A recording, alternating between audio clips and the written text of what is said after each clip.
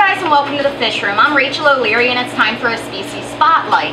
Today I'm going to tell you about a variant of Sundadanio. If you remember correctly, a few weeks ago I talked about the blue guys. This is Sundadanio rubellus, or the red Sundadanio, and they are really stunning.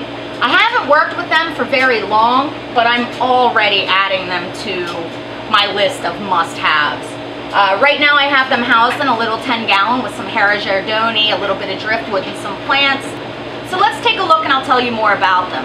I find them to be especially fascinating because their classification only came about in the past 5 years. When they were first discovered a long time ago, they were all lumped under the name Sundadanio axelrodi. But as of 2011, 7 new species have been identified, with 3 of them being pretty readily available in the trade. Rubellus is one of the newer ones, and they're really beautiful. So let's take a look. As you can see, Sundadanio Red still have that green-blue sheen along their dorsolateral surface, meaning their entire side. But they're differentiated because they also have an orange to reddish stripe that borders that blue-green color. I think that they're really unusual looking and very beautiful. Now, I have fed them some frozen baby brine, which is why everybody is going absolutely bonkers.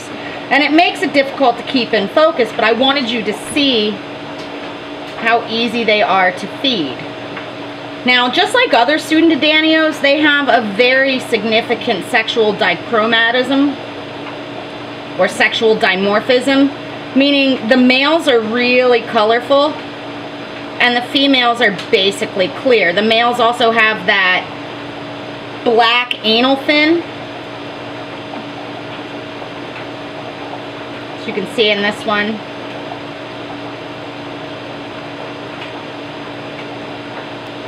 And these guys come from the Kapuas Basin in Indonesia. And as I mentioned, there are now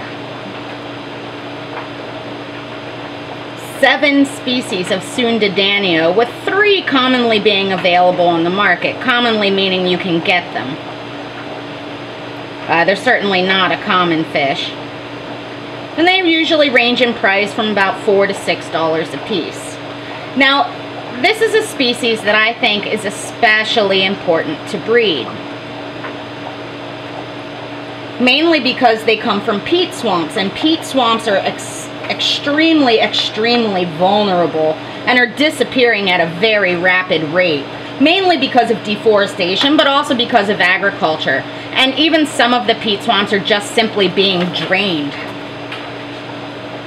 Now, these guys I find to be especially fascinating. If you remember back to when we talked about Danianella, I talked about miniaturization and how Danianella lacks a lot of the bones that most full-size fishes have.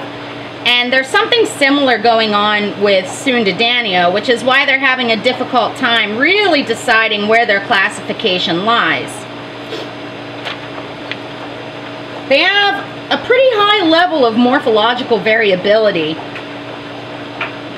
meaning they're quite a bit different from most full-size fishes. They have less rows of teeth, less teeth in each of the rows. They're lacking scales entirely on their caudal peduncle, right in front of that anal fin, and they have fewer bones. I find this to be absolutely fascinating. And there's some thought that some of the miniaturization with a lot of these species is in response to the really low pH conditions of the peat swamps. But more study needs to be done to figure that out. Now, these guys will exhibit their best coloration in a tank that is deeply stained with tannins. And when you have it deeply stained with tannins, the overhead light will hit it and they will absolutely just glow. It is phenomenal and really difficult to duplicate in a video or a photograph. I don't know that there's much more stunning than Sundadanio housed properly. Just absolutely beautiful. They only get an inch at max size, And they can take a temperature range anywhere in the 70s really. Low hardness and low pH is pretty important for these guys. They can take as low as 4 and as high as about 6.5, maybe 7 if the hardness is not real hard.